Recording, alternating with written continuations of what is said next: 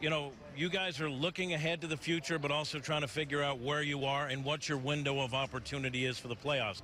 You're in the Central, which it seems no one is going to run away with. My question is, how do you assess that window of opportunity and gauge the opportunity to climb through that window as opposed to, well, we better start planning for next year?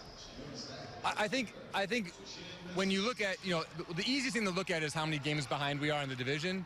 But that's part of the puzzle, right? There are times when you're 4 games back and you're the second place team, and all you have to do is catch up to 1. There's times when, you know, in like the wild card race in the AL, the team who's 4 games back might have 7 teams between them, right? And so we look at you know, how far back we are from a playoff spot. We look at who the teams are that we're chasing, how good those teams are, how we expect them to play the rest of the year, how we expect our team to play the rest of the year, and we weigh all those things and look at sort of where we are and what our chances are of, you know, of making a move. And look, it happens quickly, right? Like, you know, you win 5 out of 6, and the team you're chasing has goes through a little bit of a tailspin, and all of a sudden that math changes quickly, which is why, you know, this is something that we keep reevaluating, you know, every day. As it sits now, are you pursuing that window of opportunity? Do you feel good about the possibility of getting into the playoffs? Yeah, I mean, look, we could certainly be in a better position than we are right now, but we're not in a position where we're dead.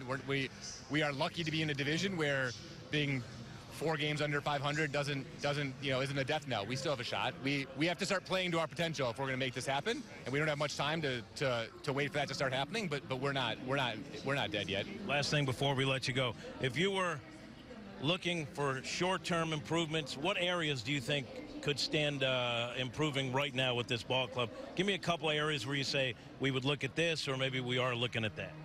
I mean, look, we're just looking to improve the team, and we try to just be open to any area. There are areas, if you focus on one thing, and we have to have this X to improve our team, you limit your market that you can work in. You force yourself to deal with only 1 or 2 teams or 1 or 2 players.